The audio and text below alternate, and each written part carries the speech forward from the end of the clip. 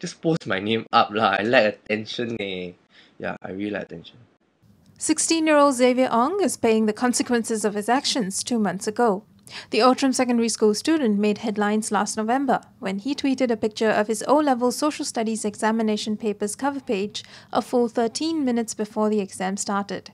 The result? The Singapore Examinations and Assessments Board has given Xavier a T for all of his subjects. A T means termination of results due to exam misconduct. The outcome was the T, the termination of all the papers.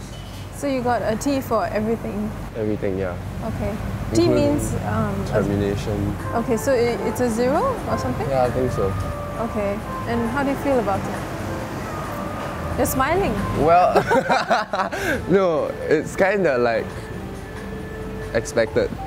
Because when I was looking at the consequences possible, includes barring from future papers, and then termination of this round lah. So actually, from what I heard, they say I could still retake this year, so it's not as bad as I actually thought it would be. So are you scared about what next? Just a little confused, like, oh no, shit, what am I going to do next? But more or less, I think not such a very, very big deal after all. Your mom was there too. What was her reaction? He said, you'll be getting a T for everything. I was like, okay. Then he said, no, I'm just trying to see if we can request to at least know your results. Yeah, then I'm like, oh, okay. A total of 37,655 school candidates sat for the 2010 GCE O-level examination, and unlike Xavier, 99.8% of them have been awarded certificates. Despite his brush with infamy, Xavier made headlines again last week for tweeting that he drove a car even though he is below the legal age of 18. I was in my mom's car next to my colleague. Yeah, he came to drive my mom's car, and then we went for supper. But then again, I do not know why, like the previous time that tweet of an O-level thing, I just went on like, hi, I'm driving, and I come out with stories. And my friends were like, okay, I shall help you, like, let's make this entertaining. Xavier said he was surprised to get so much attention for his tweets and said people should not believe everything they see online. Well, I think this is like something that people say online. So now if I'm going to like tweet that, hi, I'm on drugs, or like what I did last night, I just crashed my helicopter into Singapore River, are you going to come arrest me because of such stuff? It's nonsense, right?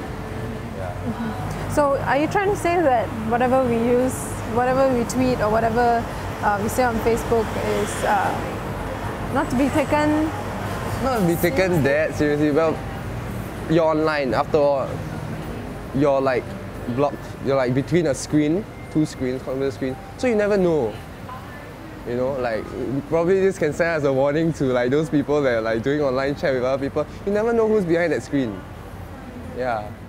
Many people have condemned Xavier's actions, saying he's just out to seek attention. For example, Stomper Nutcase said, he's nothing more than an attention-seeking brat to me. I hope one day he learns how important education is. And Stomper Moreno Suk said, I seriously hope my kids won't end up like him by the time they turn 16. I'll make sure about that. He's every parent's nightmare. But Xavier says he's not affected.